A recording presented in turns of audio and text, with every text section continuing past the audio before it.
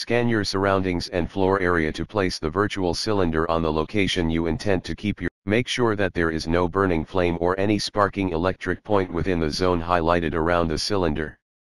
Also, preferably do not use and charge any mobile phone in the represented zone.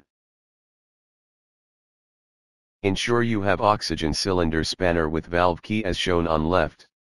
In case you don't have this spanner, you can use a standard spanner size 27 and 17 along with a gooseneck spanner size 9 to fix the flow meter and open main cylinder valve as shown on the right.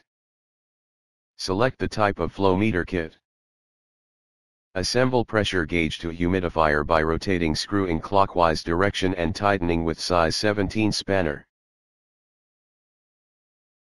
Assemble flow meter on oxygen cylinder by aligning nozzle to valve. Rotate nozzle bolt in clockwise direction.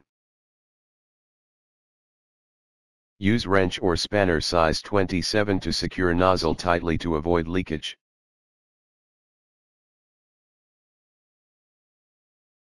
Remove the bottle from humidifier by rotating clockwise. Fill the distilled or RO water below maximum water line. Attach it to humidifier by rotating in anti-clockwise direction.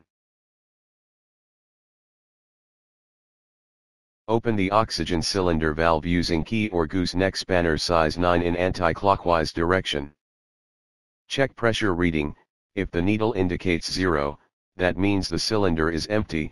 If the needle is going up, that indicates that the cylinder is filled. Ensure that the pressure needle is in green zone before using the cylinder. Pour small quantity of diluted soap water on fittings to check for leakage and ensure no bubbles are being formed. Insert the mask tube to the flow meter nozzle.